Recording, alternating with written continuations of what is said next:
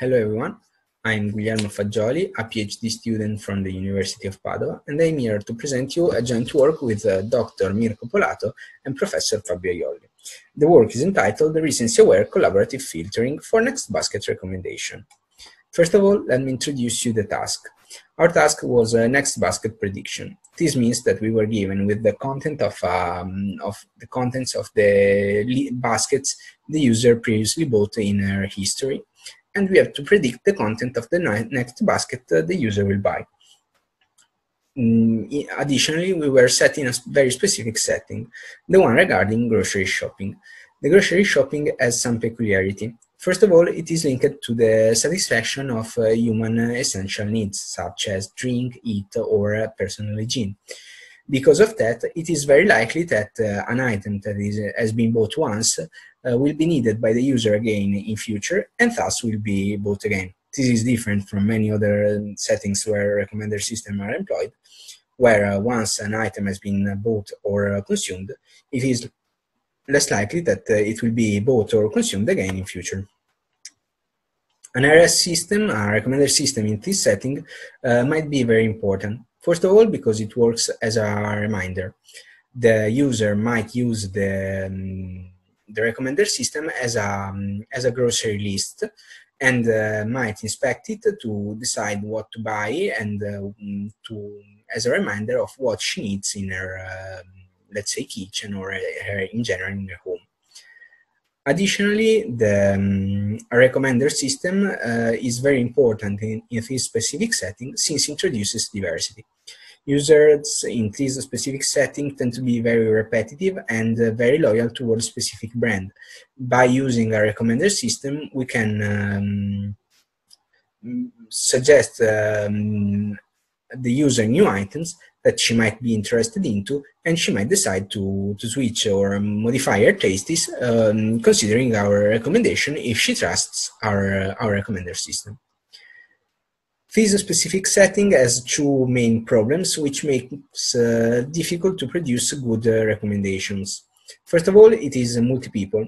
This means that often a user that goes to do his or her grocery is not interested in a single type of items.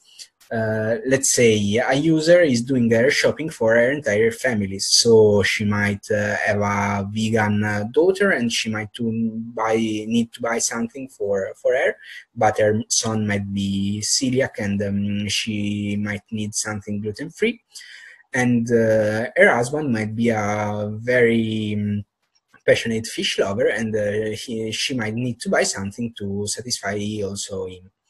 So when we have to produce a recommendation for a specific user, we have to take into account that she might have different people in her mind doing the shopping. Additionally, it's multitask. This means that the user, when she do her grocery shopping, is not thinking to a specific task such as only the dinner to buy food for the dinner, but she might also thinking about the products to organize a party during the weekend. So the content of the basket might be very dishomogeneous. Given these characteristics, one of the strongest baseline is the user-wise popularity. The user-wise popularity is defined as the frequency with which a specific item is bought by the user. So let's say the number of baskets the item is bought by the user, the item is found in, divided by the total number of baskets. The user-wise popularity has three main features that makes it such a strong baseline. First of all, it doesn't consider a specific person's taste. We don't have to model the user as a vegan or a celiac or as a fish lover, but rather we consider simply what she buys. Additionally, it ignores relations between products that are bought together. We simply consider what have been bought, so in this way we solve the problem of multitasks shopping, and we can consider only what the user is actually buying. Finally, it ignores rare purchases. Let's say a user buys something because it's in discount or because she has a particular need and she won't buy such product again. If she doesn't bite again, then the score will be likely very low, and thus we want our results won't be affected by rare purchases. Another very important aspect in this specific setting is the recency. Recency can be defined as the last time a user bought a specific item. So let's say if an item has been bought really recently, then it is likely that it will be bought again in future. But if it is the last time the item was bought, it's many baskets away from the current basket, then it is less likely that the user will buy again such item. Considering the recency, we can grasp these for example, we can grasp these two patterns. The first pattern describes an item that wasn't present into the catalog until day 300, and then it suddenly was added, and we can see that the recency is able to find that a new item has been added to the catalog. Or the second pattern describes an item that was present to the catalog, but then suddenly around day 200, it was removed. Considering the recency, we can define the recency-aware user-wise popularity. The recency-aware user-wise popularity is defined as the number of baskets into a specific window, or into a specific number of baskets starting from the basket we are considering, that contains a specific item divided by the number, the dimension of the recency window size. This is particularly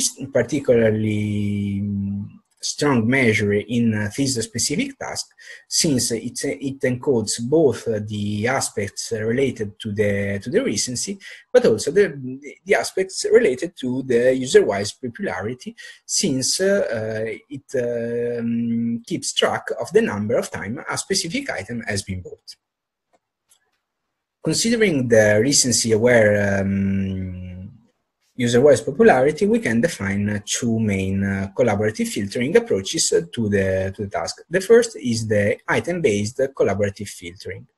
The item-based collaborative filtering defines, first of all, a similarity measure between items, and then computes the score as a weighted sum of all possible items, the popularity of all possible items. The similarity we considered is the asymmetric similarity. This is very useful.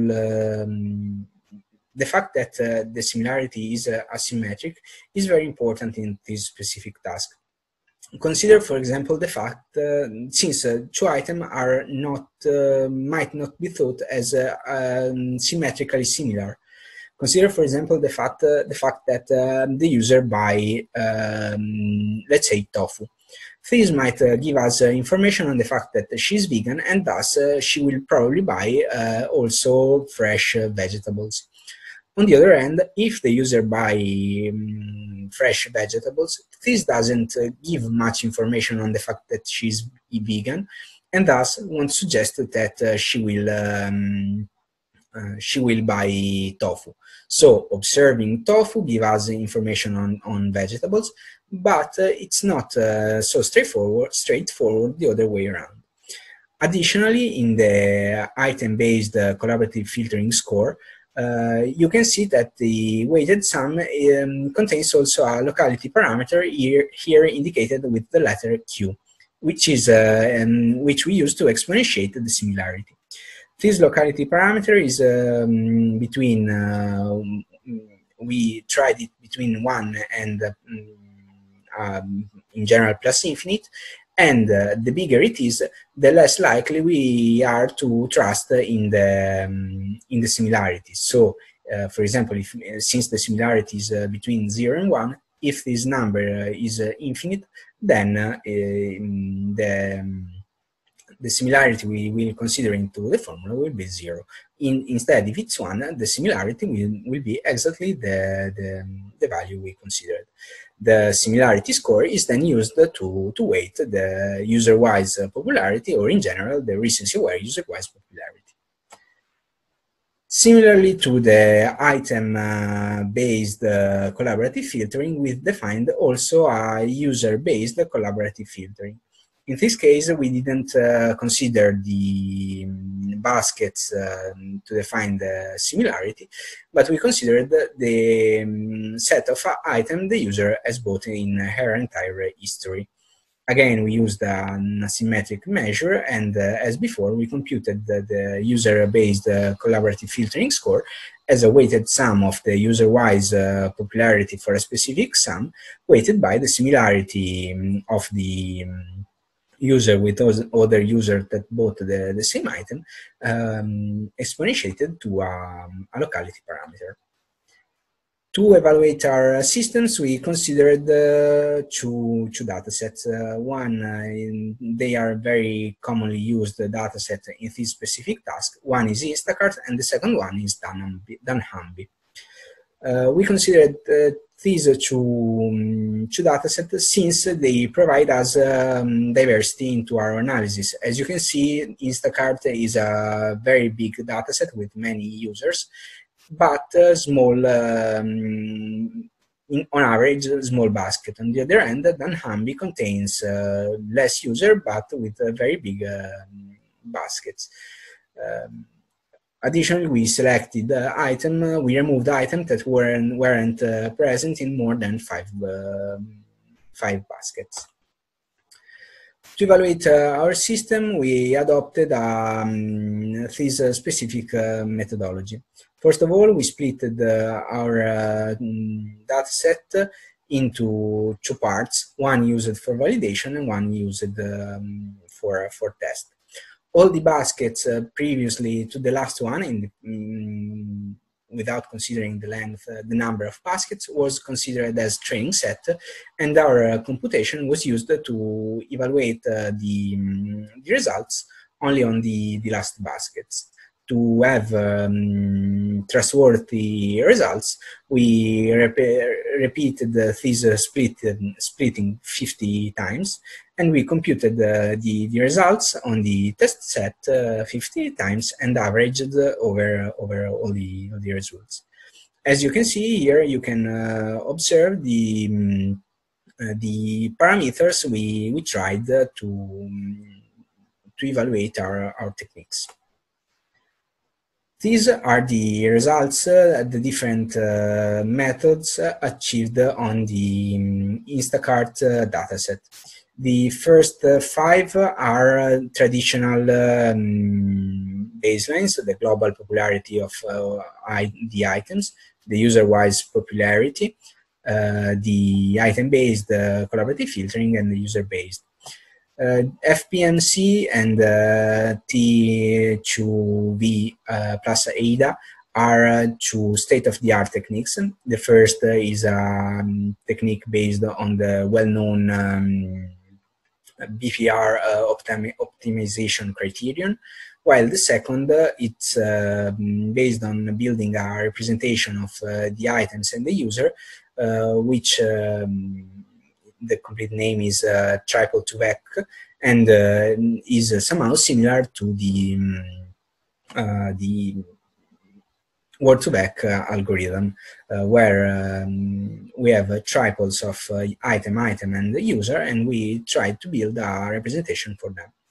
Finally, the last three results are associated to our methods, the user-wise popularity with recency windows, the item-based popularity with recency windows, and the user-based collaborative filtering with recency window.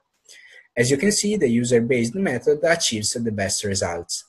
FPMC has an asterisk since the computation didn't end in 24 hours of computation.